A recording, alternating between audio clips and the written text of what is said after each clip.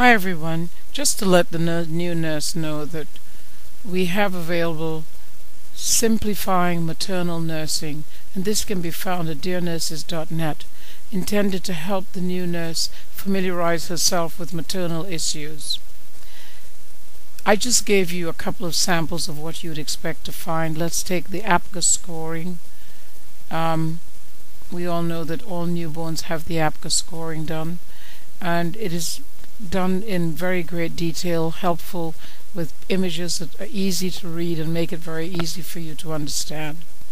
Then we're going to talk a little about Homan sign, which can also be found there. There's several chapters. Just take the time to rummage through those chapters and find what you're looking for. There is also an index. Homan sign. This patient is complaining of calf pain after delivering her baby, and the doctor is here to examine her for Homan sign. How do you identify it? When dorsiflexion of the foot is done by the examiner, the patient will complain of calf pain if there is a blood clot. So you can take a look and decide for yourself, learn more. Hope you enjoy learning more about maternal nursing through this site, and have a great day.